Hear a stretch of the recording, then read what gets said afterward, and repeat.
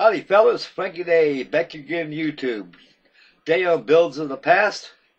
I have another collection. This is a 148 scale Lockheed Hudson Bomber. Named by the manufacturer who made this model was by Classic Airframes, the 148. This is a multimedia kit. It's only limited. They don't make too many of these. They only made so many of them on the first production run of it. And they call it quits, and they haven't been available since. I built this airplane 15 years ago. Just came out of the boxes now, fellas. This is the large scale of the Lockheed Hudson. It makes a good companion to the old legendary 172nd scale Lockheed Hudson by Airfix 72. And they got Altal made one also, and 148 scale. I'm thinking seriously about buying one of them one of these days, real soon. This kit was not designed for the novice and hard to build, because you go dealing with resins and photo etch parts, and the nature of the fit of parts and everything else it's hair pulling. There was a lot of fit issues with this kit, fellas. It was like that of the Globemaster. Henceforth, with the construction of this kit, there was no alignment pins at all for the fuselage halves, wing stabilizers, and elevators. There were no alignment pins at all. Everything had to be made flush. It was all bare. So you got to make sure when you're gluing these pieces together, it's always good to dry fit them before you initially cement the assembly together. In other words, you're running into trouble. It took about a month for me to build this kit.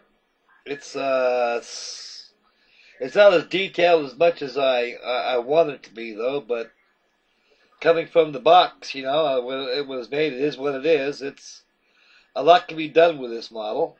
I just made a factory fresh Lockheed Hudson out of it.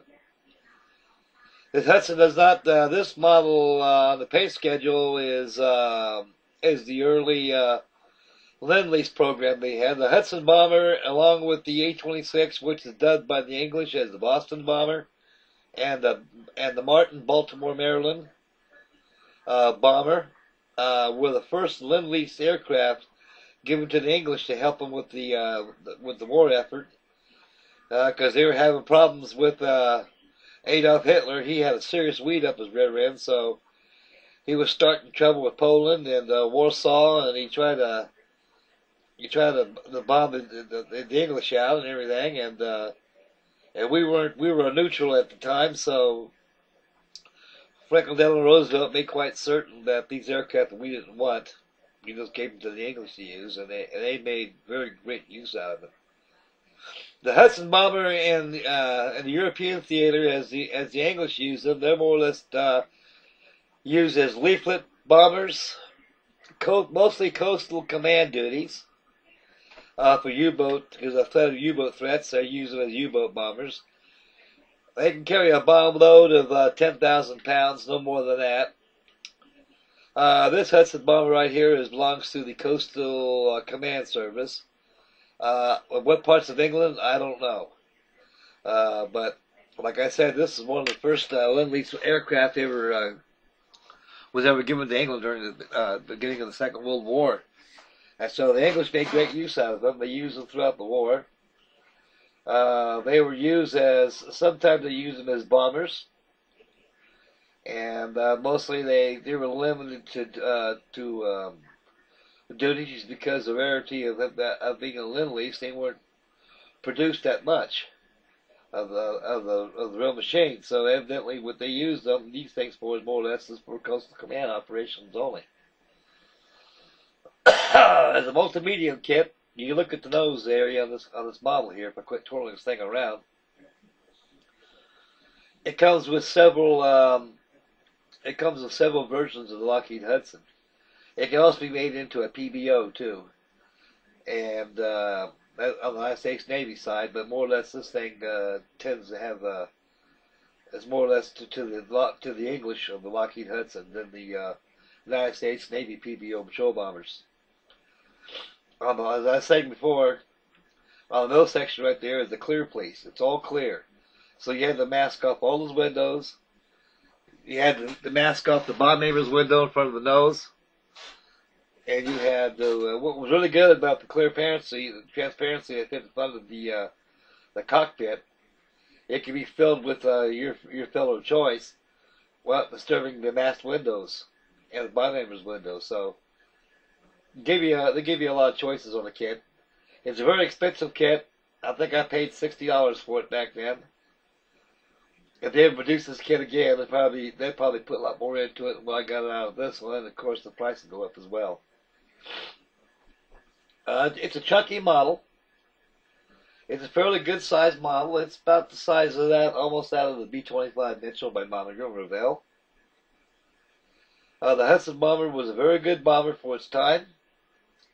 Its civilian cousin, as I showed you on the paper model that I built, was the Lockheed Electra L-14.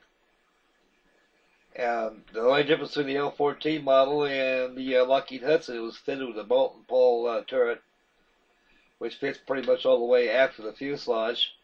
He had the bomb aimers windows, also the view windows with the observation windows on the sides. The cockpit's pretty well detailed. It comes with resin seats. The cockpit floor is all resin. The control yoke and dial console are all styrene plastic. No figures come with the kit at all. That portion right there, guys, with the stick I was showing you, there on to the tip right there, is all clear plastic. So I had them as observation windows, and also I had the master bondmaker's window, Chivo, an entire finish as an entirety to the kit itself. And well, there he is again, yours truly. Make certain I get on the limelight of the camera. Okay, Frank, if we move your head, maybe they can be able to see that model. There you go. Anyway, guys, that's that with the Lockheed Hudson Bomber. I got more builds coming up, guys. I got more builds in the past I'll be posting daily. Keep you guys interested. I just had a very interesting commentator on the Battle of Britain group #2 on my Spitfire. Had some smart guy on there. So old Frank trashed him back. I'll give him my 16-inch turrets, guys. They come with me with 5-inch 38s. I come back with them with 16 inches. So you read the commentator on Battle of Britain Part 2. You'll see what I said. Anyway, guys, enough of that. Right now it's time to close this video. And I'd like to thank everybody for tuning in. I have a bolo update this evening right here. I'm applying the silver finish on it right now. And y'all take care.